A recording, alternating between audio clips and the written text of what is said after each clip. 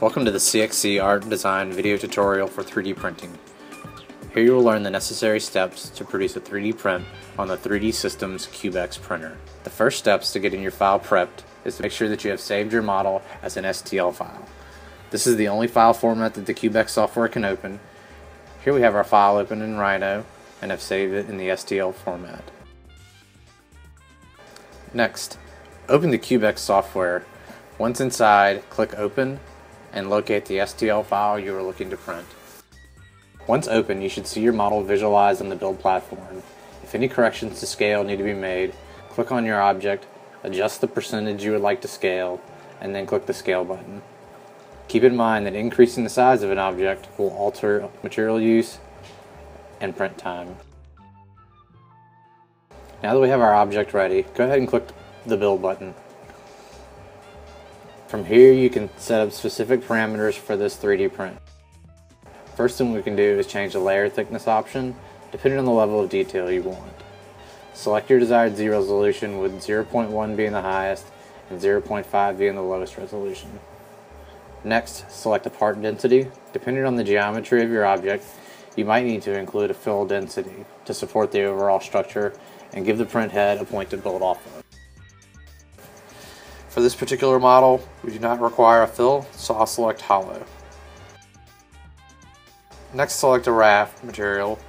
If your model only touches the build surface in a few places, it could break loose during printing. A raft will print a bed of plastic to anchor the model more securely to the build platform. Since this model has a large flat surface, we will select none for the raft material. Next, select support material. Supports are necessary for parts that exceed 45 degrees from vertical to prevent slumping and give the print head something to build on. We do not need to print supports for this object, so we choose none. Leave the support types as points. Next, click Build. The CubeX will begin to slice your model and give your material usage and estimated build time. While this is calculating, go ahead and record your build specifics: X, Y, and Z dimensions, layer thickness, density, whether or not you are using rafts and supports. Also note your mass in grams. This is the amount of material your print will consume, as well as an estimated build time.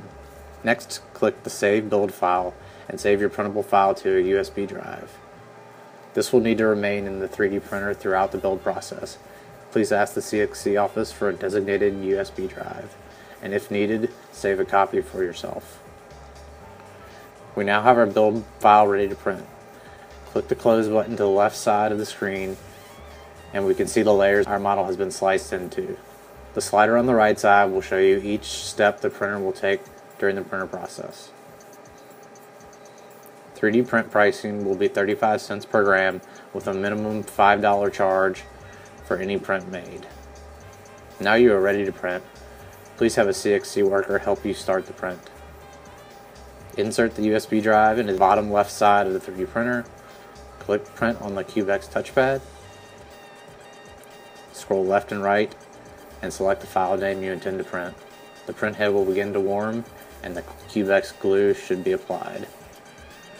Thank you for watching the College of Art and Design CxC 3D printing tutorial.